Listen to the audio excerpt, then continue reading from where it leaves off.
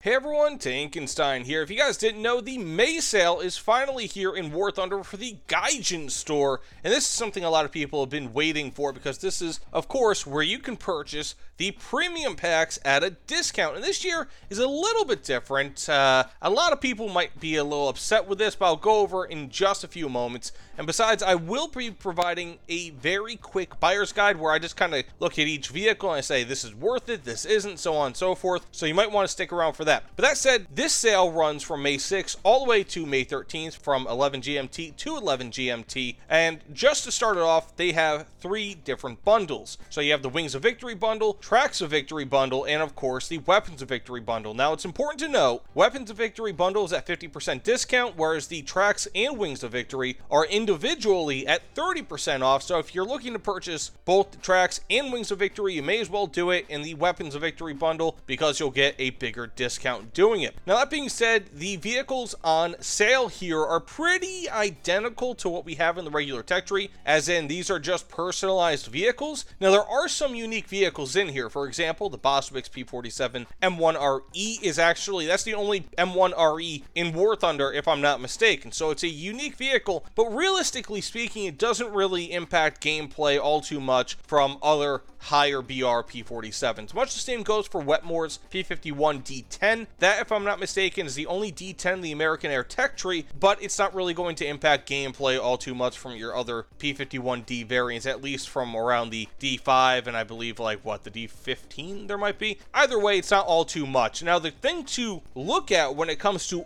all of these is that each and every one of these comes in a pack, and the thing that comes in a pack is also premium time. So you get 15 days of premium time for each and every one of these. So for example, you get 6 different sets of 15 days of premium time, which is 90 days of premium time for the Tracks of Victory bundle. And of course the Black Prince is actually a unique vehicle, so you want to bear that in mind. And also the T-3485E is slightly unique in that it has like cage or slat armor around the turret. So I mean, it's not really better, but I guess it can detonate heat a little bit prematurely if it hits the turret. Anyways, doesn't really matter. You basically have all of these. They're more or less personalized vehicles, and with the exception of pretty much the Black Prince, they're more or less just variants or just very slight variants of vehicles that we already have in game. And then, of course, we have the part that I'm sure most of you have been waiting for, the vehicle pack sales for the vehicle packs that, well, most people care about. And yeah, like I said, this is going to upset some people. You might notice as you're looking at this list, there are a few exceptions here, a few things that are missing, and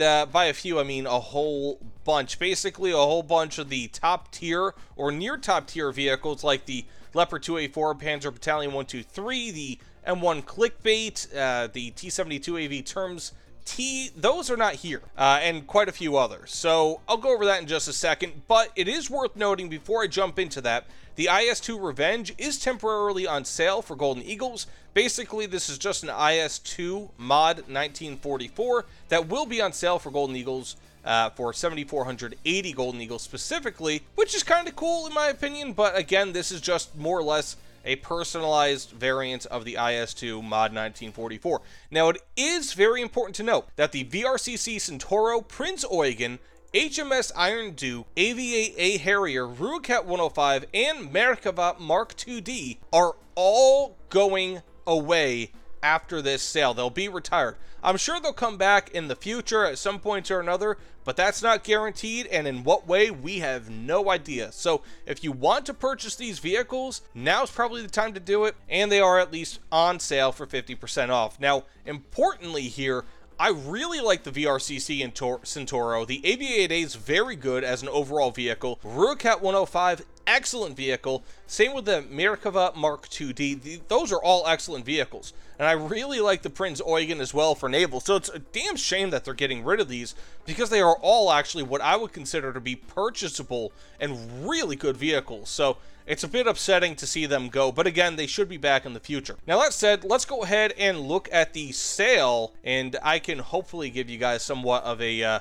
again, a quick buyer's guide as to what's on sale. Okay, so let's go ahead and look at these vehicles from the top sellers. I'll just kind of work my way through each and every one of them. Again, this is going to be somewhat quick. K9 Vidar, this thing is extremely powerful. It is really one of the more cheaty vehicles in War Thunder. Bear in mind, it does not kill enemies by penetrating via like an armor-piercing shell, for example, AP or APCBC or anything like that. Rather, this fires HE at enemies, and it is extremely powerful in how much HE filler is actually in these shells, and also the amount of damage that it does. So it's extremely powerful. I love it. Fully recommend it. Also, this is a very quick vehicle relative to what it is. Next up, the King Tiger pack. Now, this has the Tiger 2 SLA 16. You want to bear that in mind. It's not exactly the same as the King Tiger 2H. However, it is slightly better because it has a diesel engine and, if I'm not mistaken, about 50 additional horsepower. So it's a little bit quicker in terms of its max horsepower, plus it hits its max horsepower a little bit earlier in the RPM range, which means that it accelerates a bit quicker. I do have reviews on all of these, by the way, so bear that in mind, or at least the vast majority of them.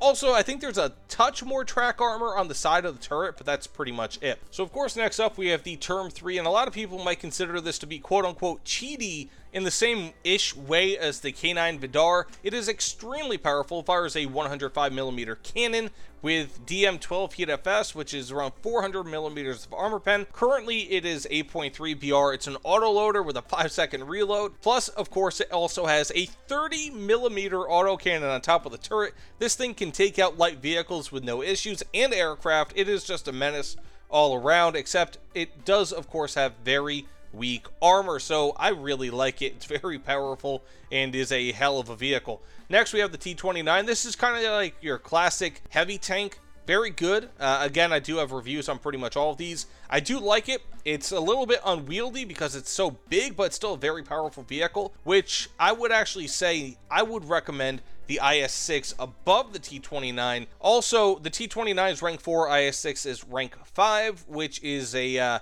big distinction that you do want to make. The IS-6 does have a larger amount of vehicles that you can actually grind with or grind through with it rather than the T-29, because of course you can grind through rank 6 with this, whereas this you can only grind through rank 5 without penalty. Now, that said, this is a very powerful vehicle. I think I saw a BR increase somewhat recently. Maybe I'm just forgetting things, but it's still a very powerful vehicle. It's actually quite quick. It's got a quicker reloading cannon than other vehicles that have the 122mm cannon. It's just overall a very good vehicle. In some ways, it kind of feels like an up-armored medium tank because of the speed that it moves with. Next up, we have the Wyvern. This is very similar to the Vidar and the Term 3 in that other people feel that this is cheaty as well. And I have to agree. It's a very powerful vehicle, rank 4, $15. In my opinion, this is one of the most powerful vehicles at its BR range. I believe currently it's at 4.3 BR. Extremely powerful with its great speed, excellent CAS capabilities, and really powerful cannons. Next up, the Samua SM. Love this thing. Rank 5 heavy tank. This thing only fires solid shot shells. However, it has an autoloader that I believe is a 5-second autoloader. It's actually a very quick vehicle and has pretty good armor as well, so I fully recommend it. Next, of course, we have the Mustang pack. This features the P51D20. Pretty much this is just your standard P51D. It's got HMGs, but you can fire them with incendiary tracers, which are fantastically powerful versus pretty much every other aircraft in game. It's got good CAS capabilities, of course, pretty good performance as well. Just a very good overall performance from the Mustang D20. Now, one thing about this, it doesn't really excel too much in any one way, and also its rudder is a little bit weird, so you want to consider that. But overall, still a very capable vehicle. Next up, we have the Aviate-A Harrier. Very powerful vehicle. Personally, I kind of prefer this over the F5C. That's just my opinion. It's a strike aircraft, so you can do a little bit better insofar as CAS is concerned. Again, in my opinion, versus the F5C. Plus, it's a lower BR than it. Now, it is a bit slower than the F5C insofar as its overall top speed is concerned, but still a very, very capable vehicle, whether you're going after aircraft or ground targets. And then, of course, we have the Arkansas. Honestly, I don't really know too much about it. It's a very powerful vehicle insofar as being a battleship is concerned, but it's your standard premium battleship. Not really necessarily all too special. Very powerful cannons, very powerful armor, but honestly, don't really know all too much about it. Can't recommend it one way or the other. Next up, we have the Rurocat 105. This is an extremely powerful vehicle, currently 9.3 BR. It's got DM33 ammunition with over 400 millimeters of armor pen. It's a very fast vehicle. It's got thermals. I really like this thing. Even though it's seen a BR increase, it is still extremely powerful. I fully recommend it. Object 120. This is another one that has seen a BR increase. It fires 152, if I'm not mistaken, millimeter APF SDS, and is just extremely powerful. This thing pretty much has a Doom cannon and is extremely fast, but also has no armor pretty much whatsoever.